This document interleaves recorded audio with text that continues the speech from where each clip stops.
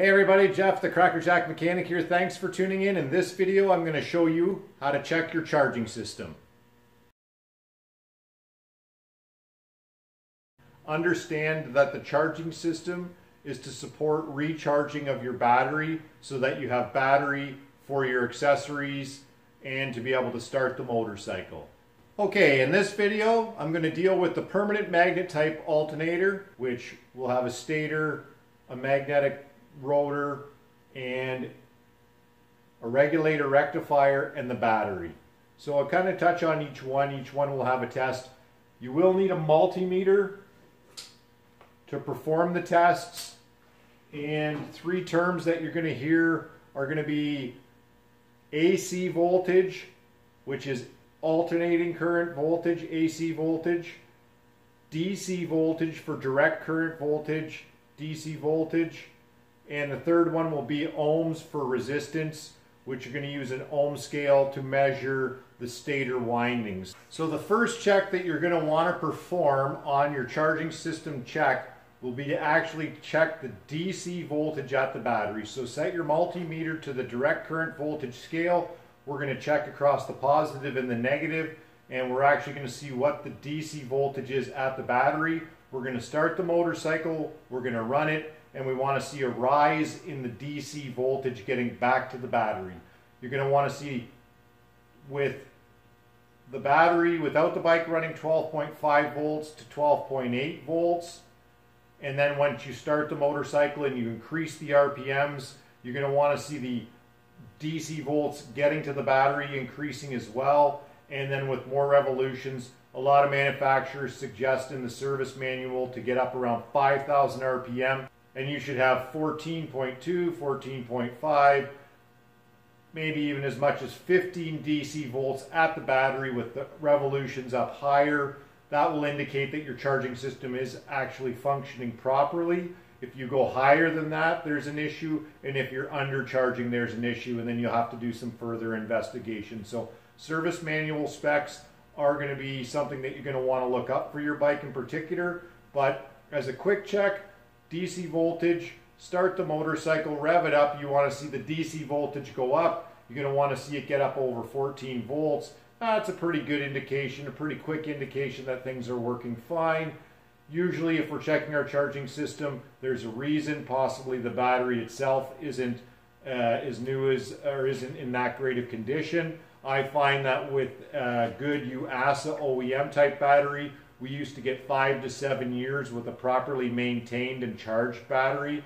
I think the quality's come down a little bit. You're looking in that maybe 4 or 5 year range with the good OEM style UASA battery. Some of the less expensive batteries, you might only get a year, but I kind of go in that 3-4 year range, depending on how well the battery's been maintained, if it hasn't been abused. But under regular operating conditions, that's the life expectancy that I kind of work with as far as what you'd expect to see out of a quality OEM UASA style battery versus say a white box or a economical, less expensive battery. You're going to see that 3-4 year range lifespan out of a battery. So first check DC voltage, rev the bike up. You're going to want to see an increase. That's a fast, quick and dirty check, and just give you an indication of whether the charging system is working or not.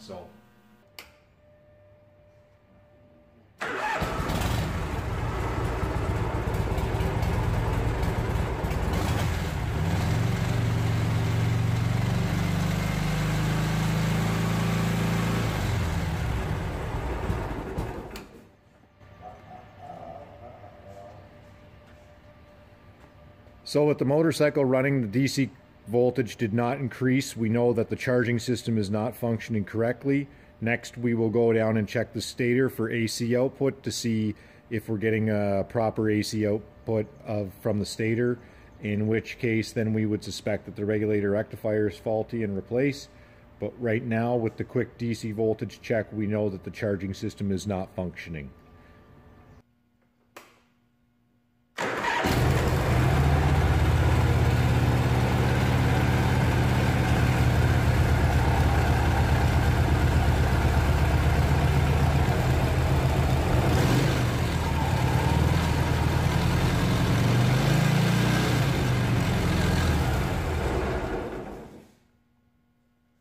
All right, I want to go over checking the AC output of your stator.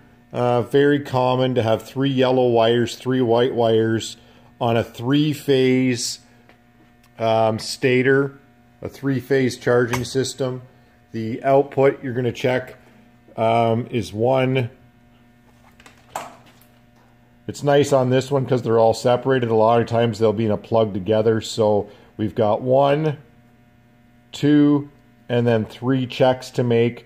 As far as we're going to check first the resistance between each winding, 2, each winding to see that it's not shorted out to ground. And then with the motorcycle running, we're going to switch to a dynamic check of the actual AC alternating current, AC current output of each winding and the 3-phase system. So this is very common on Japanese metric motorcycles. These are the checks that you want to make when you're checking to see if your charging system is working and what needs to be possibly replaced. So this, we're just checking the stator and the rotor assembly. Depending whether it's an excited field or a permanent magnet, we just need to understand right now that we're more concerned about the actual output of this particular system to see what's going on with our charging system. It works nice on this particular motorcycle. It's an older Goldwing GL1000.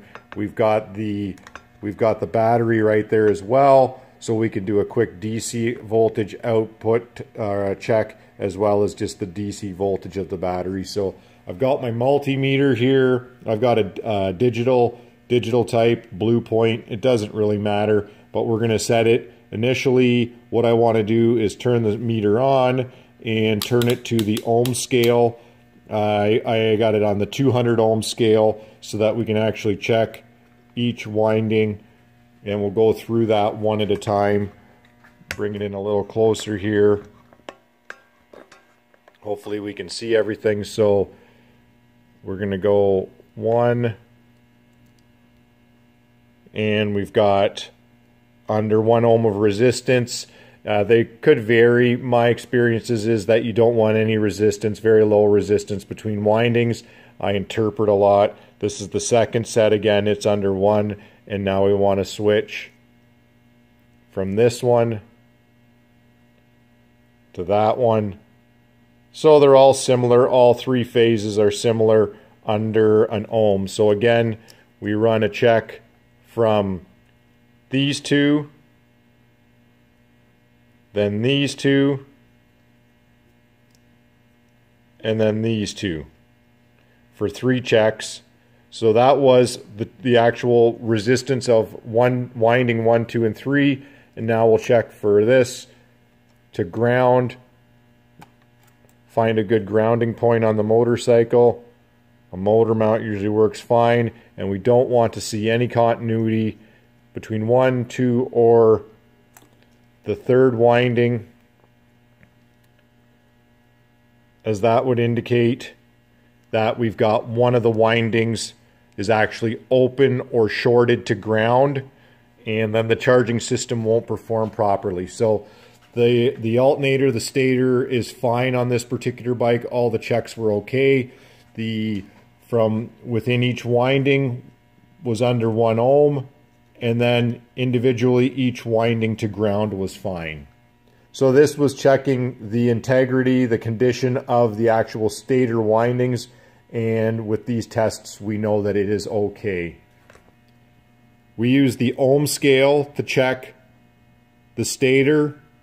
Hopefully this helps you out. I'm Jeff, the Cracker Jack Mechanic. If you like this video, click subscribe. Thanks for watching.